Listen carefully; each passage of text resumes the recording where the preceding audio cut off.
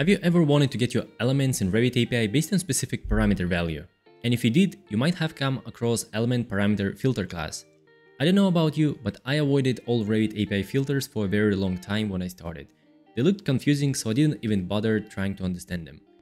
But the good news for you is, once you use them a few times, they start to make a lot of sense. So in this video, I'll break down for you how to use ElementParameterFilter so you can filter your elements based on parameter values.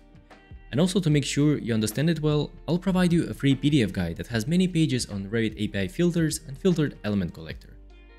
And to make sure that this video is worth watching, we're going to create two functions to get elements by type or family name. Isn't that what you always wanted? So let's learn how to do this.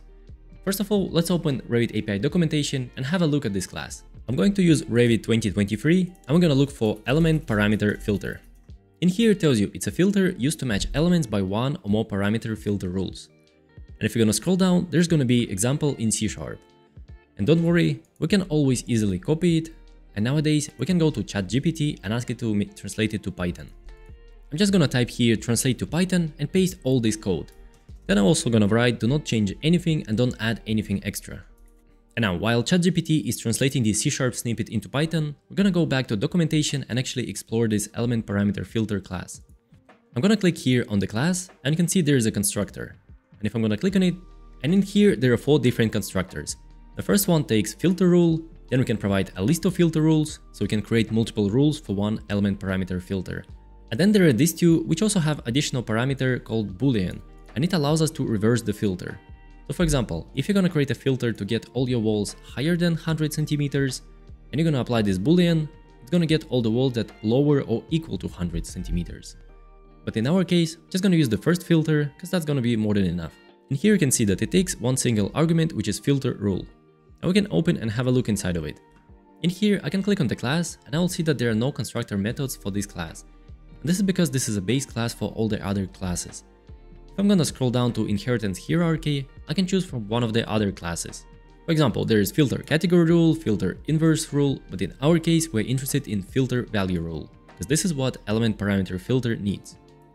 Let's click on it. Again, if you're gonna click on the class, you'll see there are no constructors for this rule as well. But if you're gonna scroll down to inheritance hierarchy, you can see that there are 2 additional classes that are created from this filter. There is filter numeric value rule, and there is filter string rule. And it's very simple to choose one of them. If you work with parameter which has a storage type of string, meaning text, then we need to use filter string rule. And all the other storage types, they take filter numeric value rule. And this rule is going to be valid for all numeric storage types, such as integer, double, element ID, and even yes/no parameter, because it's recorded at 0 or 1. So since we are going to create a filter to check type or family names, we're going to use filter string rule. Let's open it. It tells us that it's a filter rule that operates on string values in Revit project. That's exactly what we need. And if we're gonna click on the class, finally we can see a constructor. So we can go and have a look how to create it. Before I'm gonna go through all of these values, I wanna mention one thing. At the moment I'm in 2023, and if I'm gonna go to the previous year, you'll notice that there are 2 methods available. And one of them is gonna be obsolete. Because before 2022, this is how we used to create this filter string rule. It had one extra argument in the end, which was case sensitive. And starting from 2023, this method is obsolete and only this one is available. So we'll have to address that during coding as well. Now, in here, it needs 3 arguments. It needs value provider, evaluator, and rule string. And the best way to explain all of this argument is to go to Revit view filters and have a look how we create them. Now, I will select something like Windows. And now look right here in the corner where it says filter rules. In here, first of all, we need to choose a parameter or parameter value provider. In our case, we want to look for family name. Then we need to choose an evaluator. We want to choose equal, does not equal, contains, begin with, and so on. For this example, let's take contains. And lastly, we need to take a value. In here, I'm going to write fe_tug. I'm going to create this filter, add it to this view, so we can see all of these windows in blue. And these are the windows that we're gonna try to get with ElementParameterFilter. So now, let's come back in here and look at it again. There are 3 arguments: value provider, evaluator, or rule string.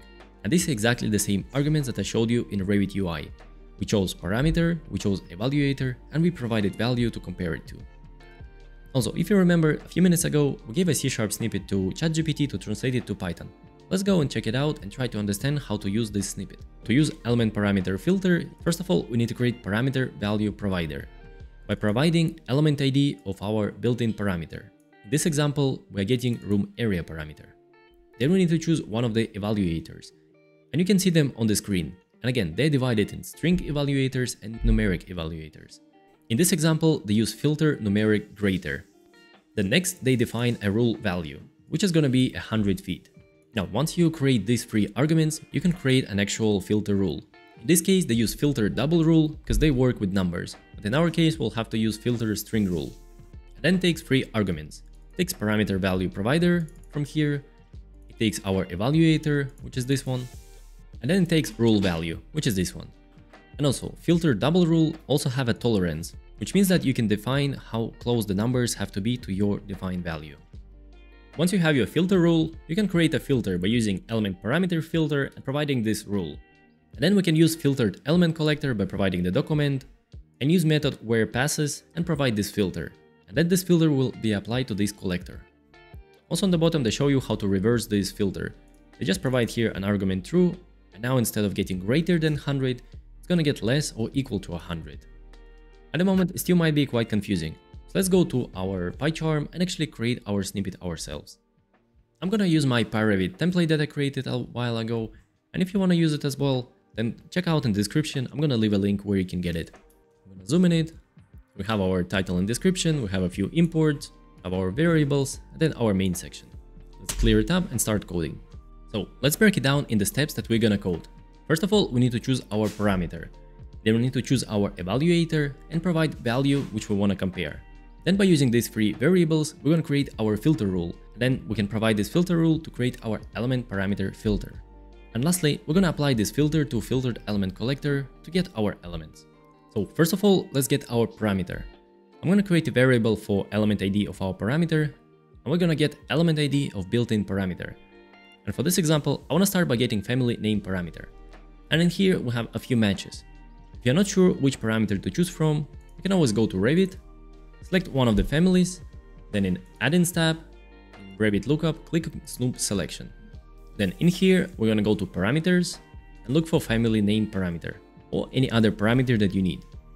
And go to definition, and then here you're gonna have built-in parameter, and you can see in my case, it's symbol family name parameter. So I'm gonna copy this, and I'm gonna paste it here instead.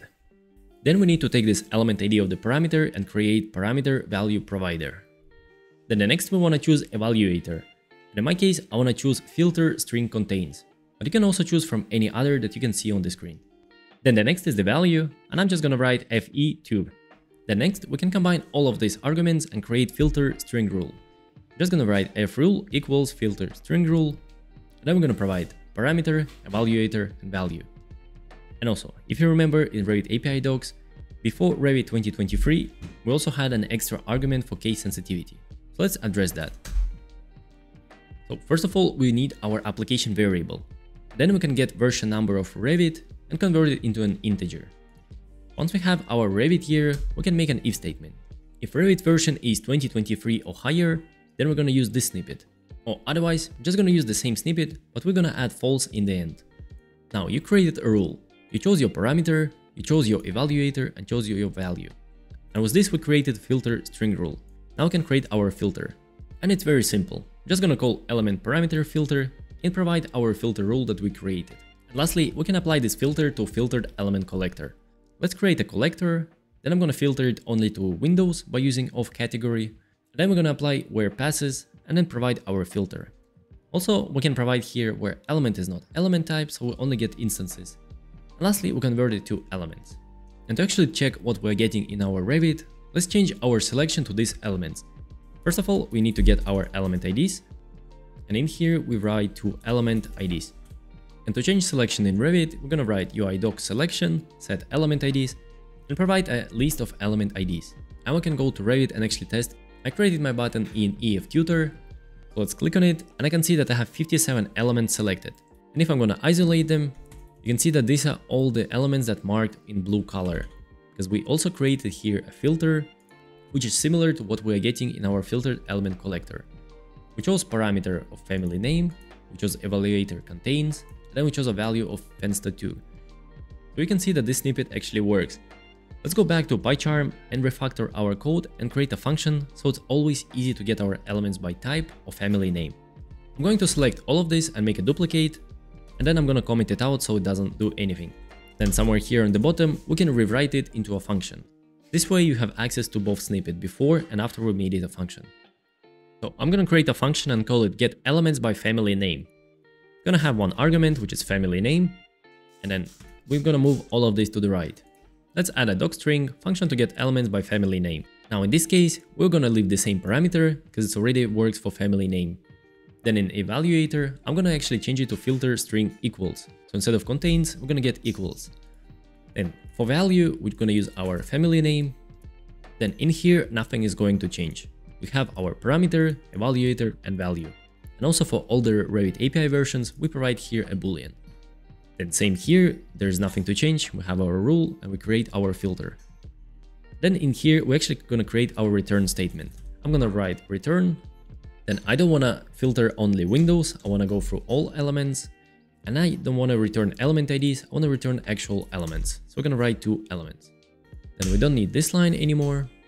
And in here, you can decide, do you want to get your instances or you want to get your types? Because if you would write where element is element type, it's only going to return you element types of this family. But if you're going to write where element is not element type, we're going to get instances. And this is exactly what I want to do. Now let's actually go and test it. I'm going to copy the name of the function. And in here, we need exact name of our family. Let's go to Revit. And I'm going to select, for example, this one. And I'm going to paste it here. So this is going to return us a list of elements. Now let's convert it into list of element IDs. Since it's a Python list, we also need to convert it into typed list. I'm going to write list of element IDs and then provide this Python list. Now, same as before, we can change our selection with UIDoc, selection, set element IDs. Now, let's go to Revit and try this function. Once I'm clicking it, I can see it changed my selection to one window. If I'm going to isolate it, it's right here. And it has exactly the family name, which we used for getting our elements. Now, let's just duplicate this function. This time, we're going to get elements by type name. We can go back to Revit. In add-ins tab, we're going to snoop our selection. We're going to go to parameters, find the parameter which is called type name. And then in definition, you can check the name of this parameter. In this case, it's symbol name parameter. Let's copy it. And we want to use it here instead of the family parameter. We could also rename it. Now, again, we can decide, do we want equal, contains, or any other evaluator.